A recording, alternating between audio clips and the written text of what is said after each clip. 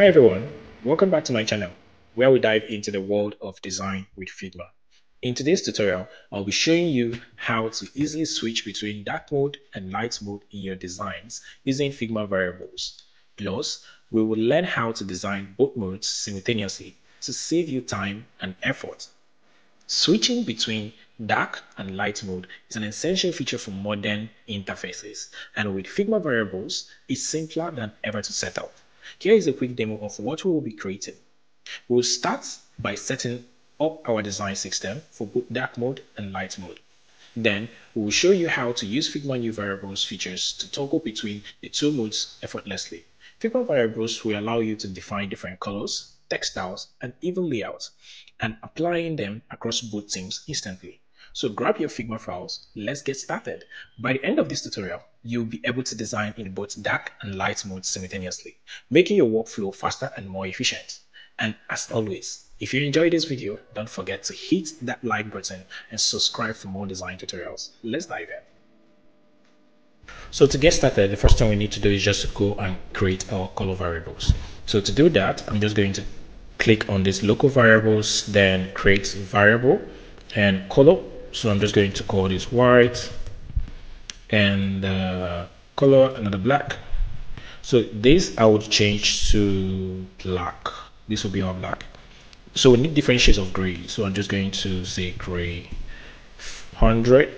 Start from 100, and we'll pick this to be the gray 100. Create color, and it's going to say gray 200. So pick this to be the gray 200. Then the next one we're going to do is gray 300.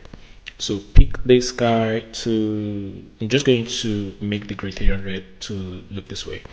Now once we are done, you just close this, select this, and tie all those stuffs on the color variables that we just created. So all these colors we're going to tie to the color variables.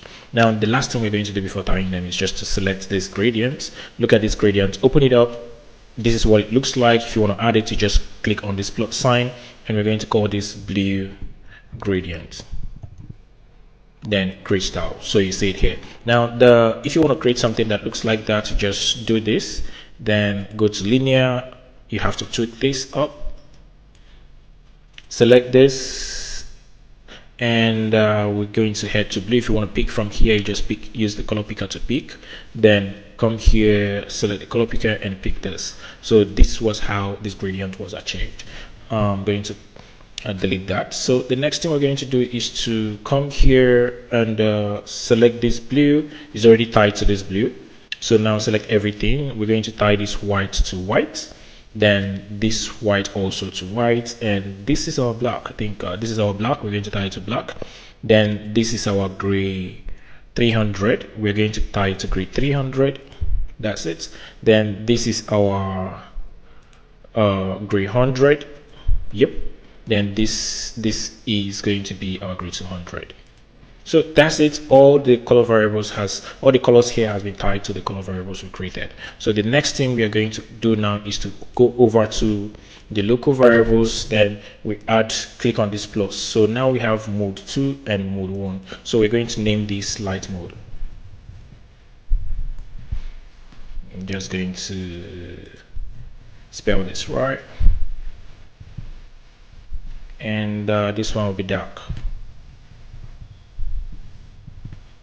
Now for the dark mode, everything that is white here, I'm just going to open this up so it will be very visible. So this will change to black, then this will change to white.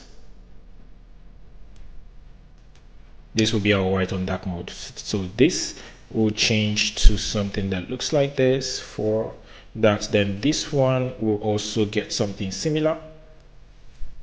Then this will now have to look this way. And once you're done, you have actually created two modes, which is going to be dark mode and the light mode. So now what I'm going to do is to click here and go to collection. So here you see your light mode, you tie it to light mode, then come here and this is your dark mode.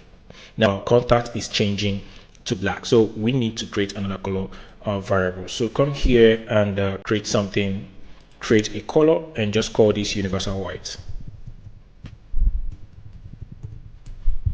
So you need to constantly do some of these changes to make sure that you're on the right track.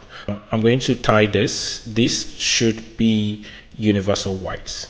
So both on the dark mode and the light mode, it remains white. So if I go over to my local variables and I'm going to rename this collection to colors, I'll just call it a mode. So when you select this and you see mode here, you can change between light mode and dark mode. If you come here and change this, look at this, and select mode and you change it to white. So anything that is here would definitely be turned to white. But before you do that, you must set this to automatic.